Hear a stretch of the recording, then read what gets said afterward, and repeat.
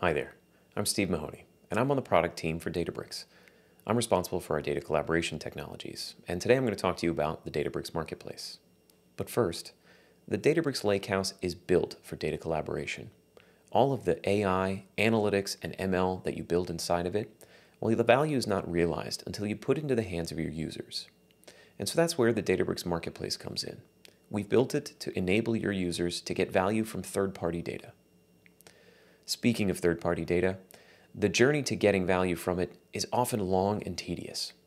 From the process of discovery, where you need to figure out what vendors you're working with and what data sets they have access to the access challenges of working with security and IT and legal, to figuring out where you're going to put the data once you have it, and who's your admin and whether or not they can grant you access to it. And then there's the wrangling process, having to figure out how you structure the data, whether or not you have to ETL it into what platform and where. And then finally, the analysis portion of things, where you can actually start deriving insights. Today's economy revolves around data-driven innovation.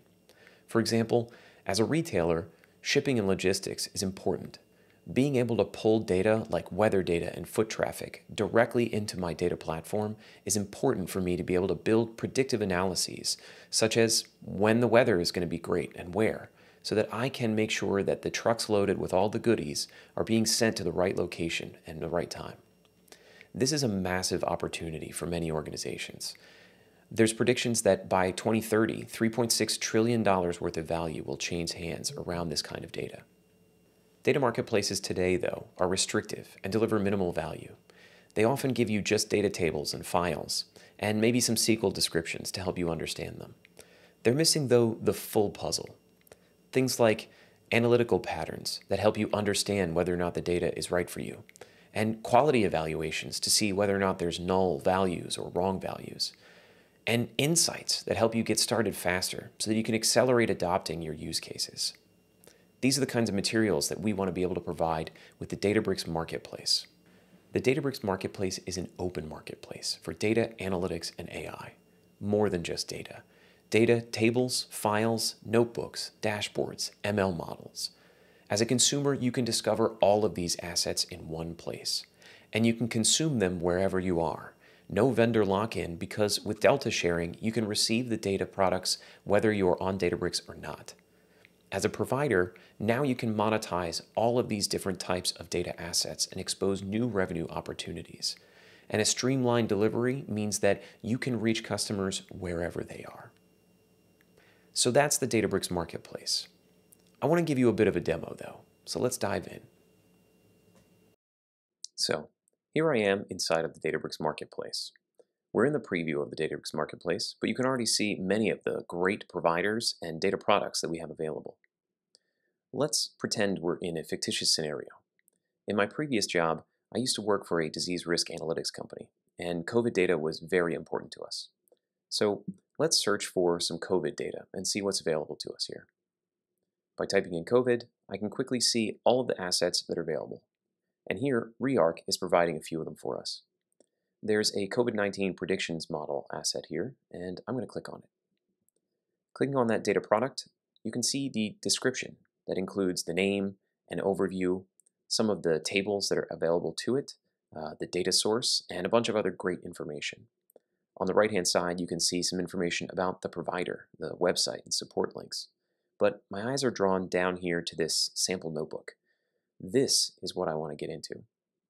Clicking on the sample notebook, I can now see that there's a lot more information that's available to me. And not just simple SQL statements. I can actually see some ways that I would explore the data and some use cases behind it. Scrolling down, they've included a pandas profiling report. So now I can quickly look at statistics and variable types. I can even click through and look at things like the cardinality of the data. And as I scroll through all of this column information, I get down to even some visualizations. Things like some additional predictions that they've already included in the data, as well as some correlations, it looks like. This is the kind of information I need to evaluate whether this product is right for me.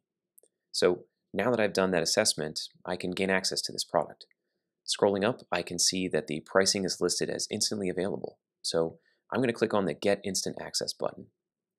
Here, In this modal, I can see that I have some information to enter, a catalog name, and then I can simply check and click Get Instant Access. And just like that, the data is available to me. I can click to open it, and it takes me right into my data catalog, right here, available instantly for me. That's the power of delta sharing. This is the provider side of the Databricks Marketplace. Here's where you'll manage all of your product listings, respond to consumer requests, create new provider profiles, or create private exchanges for sharing data products with specific organizations. Let's edit one of the product listings. Here, I'm editing the Acme Co. product quality data. You can see here that the general fields include things like the short description that helps with search results. Down below is where I can choose whether or not the data will be instantly available, like the product I accessed previously, or require an approval flow for consumers. Scrolling down, I can add additional attributes to the data product, such as categories, and whether or not the data product will be paid or free.